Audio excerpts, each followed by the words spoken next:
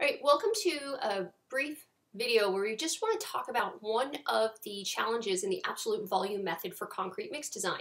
So far, we've been saying we're mixing 1 cubic yard of concrete, but all the values we have found to date, cement, water, coarse aggregate, have been weights.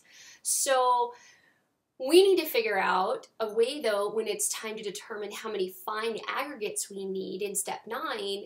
We're trying to still make 1 cubic yard, so we have to figure out how much volume we have, of course, of cement and of water, and subtract that from 1 cubic yard to know the volume we need of fines. How are we going to do that?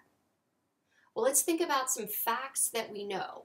First off, you might be saying that, hold on, in step 3B, we found the bulk volume of the coarse aggregates. Why can't we just use that?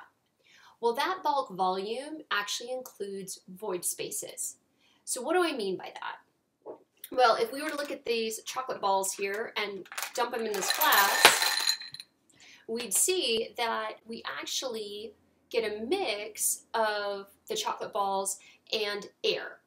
And so we don't want that void space in our volume calculation because we know that the cement and the sand and the water could fill up those voids. So we really want the volume as if we melted all the chocolate down into one solid piece. So we have to figure out how we're going to actually do that and move forward in our volume method to get those solids. But fortunately for us, we actually know some science.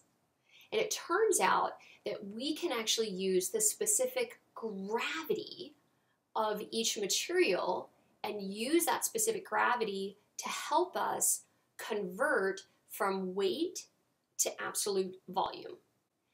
So let's just do a little bit of math here, and we're going to do it for just some random material A so that we can apply this to any material, cement, water, coarse aggregate we want. And so the first thing we want to do is we want to just talk about things we know. So we could say we have a unit weight of material A.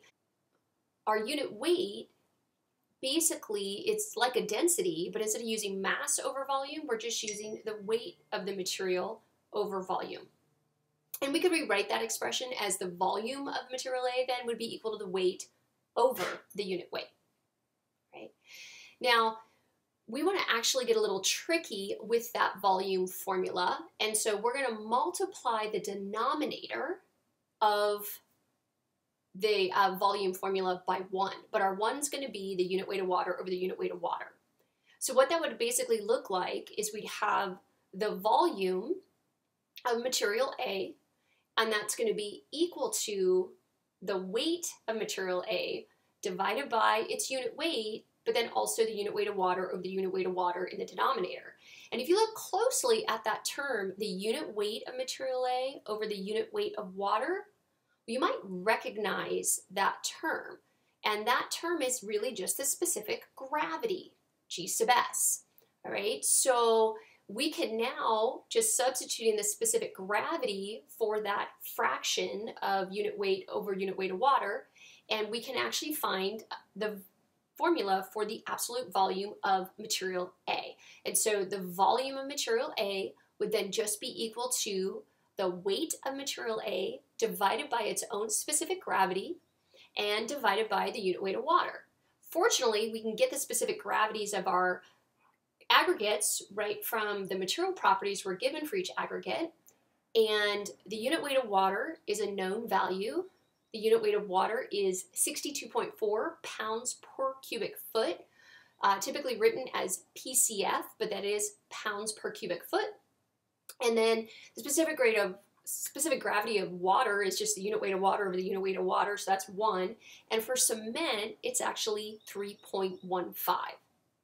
So now we can take this generic volume equation for any material and we can use it to find the absolute volume of our cement, of our water, and of our coarse aggregates. Of course, we would need the specific gravity, or excuse me, the volume of air in our mix, but if we say we're 5% air, then it's 5% of 1 cubic yard. And we can add up all those volumes and see how short we are from having our 1 cubic yard, and then we know what the volume is we need of the fines. So take a little bit of look at this math, make sure you understand it, because that absolute volume relationship is going to be key for us finishing the mix design for concrete. Thanks for watching.